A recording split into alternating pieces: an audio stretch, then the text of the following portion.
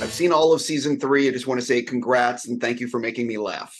Oh, great. Thank you. Do you find now that Rob is in a better mood when Wrexham is doing better? Absolutely. 100%. As someone in the writer's room, so even before, you could tell the effect Wrexham was having. Okay? That's his adopted children. 100%. I've also enjoyed that show, Welcome to Wrexham, but that's a whole nother thing. A bunch of questions about season 3, but Danny, I got to start with you just because I'm a big fan of Community. Just want to get it out of the way. What was it like reading the script for the first time for the movie? And have you started filming? Are you filming soon? I don't actually know. In my mind, reading the script is wonderful. There's no script yet.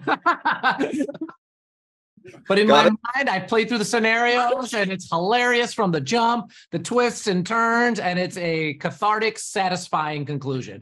No, but we've had a lot of meetings. We've had some discussions about the story. It all sounds really exciting. We're really pumped. We're kind of in the early stages of it right now, but everyone is pumped. I mean, it's truly the prophecy coming true is we owe it to the fans for believing it for this long.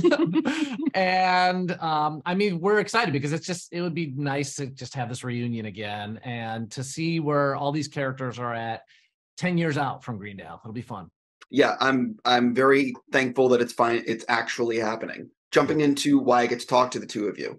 I've seen all of season 3, but I don't know what you guys are prepared to say about it. So what do you want to tease fans in terms of what they can look forward to? I think that in season 3, you are seeing new alliances. You're seeing people grappling with their power. Carol trying her best to make it work. She has what she thinks she wants, Steve. But these people are crazy. And so how do you manage those two, I would say? That's my little tease. That's right. You have to work with some people sometimes that you don't want to work with. But truly, they will help you get to that place of success. But what is success? I think this season is a lot of characters grappling with achievement. They've achieved certain things, or they're reevaluating where they're at in their life and trying to figure out what they want to achieve. And I think that's kind of the fun thing about all the characters this year. It's 3rd season. We know who we are. And we have a little time to grow. And I think our show is kind of dives into the characters a little bit. It's a little bit more of like character dives into each person, really thinking about their wants. What do they want this year? And truly, is that the real want? Yes. Is that the real thing that they should be pursuing? I think that's kind of exciting to see these people, this really dysfunctional family, realizing they actually need each other. And Brad's a janitor. And I'm a janitor. Yes, I have so many things to say about that. But who wants to explain what a Hody is? Oh, hey, a Hody is a head of diversity and inclusion. And you gotta make it fun. You can't be saying these whole titles the whole time. You gotta get a little, I remember last year, Brad at one time said, the POS. And then I remember reading it being like, what is POS? And then I was like, oh, he doesn't even say piece of shit anymore. He doesn't have time to say that anymore.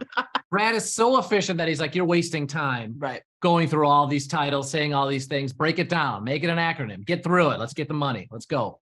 I wasn't sure, obviously, where the season was going to go when Brad gets released from jail. This is obviously he obviously gets released from jail. So what is it like sort of playing Brad where you're not sure if he's good or bad? Because when I'm watching your face, I'm trying to figure out, is he going to be good? Is he going to be bad? And it could go both ways. Yes, that's the dance. The answer is sometimes I don't know. And it's fun because it's a fun game for me as an actor to play. How much do I want to reveal here? How much do I not want to?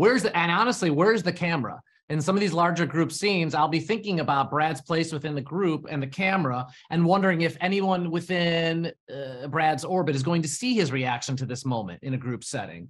That's a fun dance for me because I think Brad is this schemer. He's kind of looking at things from a macro level, but you don't know if he's reformed and you don't know his true intentions. And honestly, sometimes I don't either.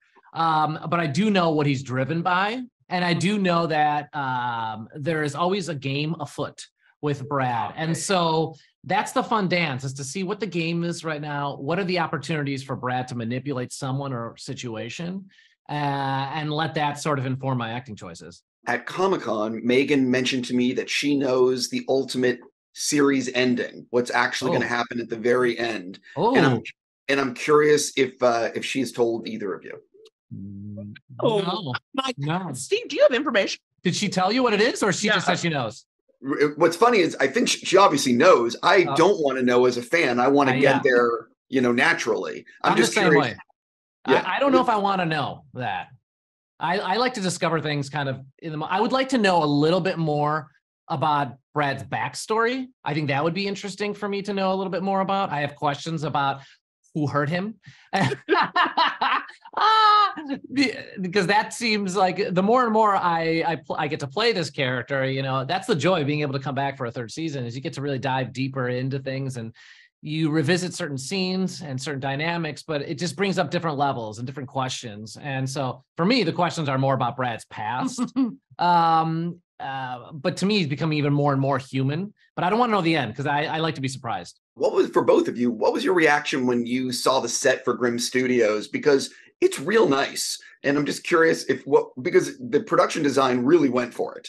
Yes, it really felt, stepping onto that set felt like going into a portal to another world. Like I was like, oh, this is probably what Ian's brain looks like. Yeah. Right? Like that's his mind palace. And it has that feel to it. And like when you go in there, and even just the space, logistically, you had to cover your feet. Like, we have booties. Yeah, like keep it like when you walk into GrimPop, there are different rules. And that feels that felt right. That felt right. It was going into like a fancy open house. Wear your booties. Walk through. Here's the floor plan.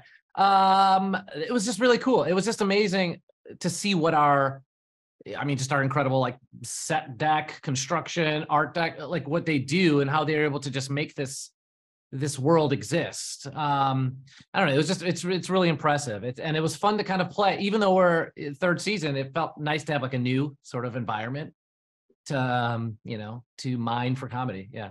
On that note, I got to stop. I'm just going to say I'm already looking forward to season 4. Thank you so much for your time, and good luck with the rest of your speed dating. Thank you so much. Have a good day. See ya Later.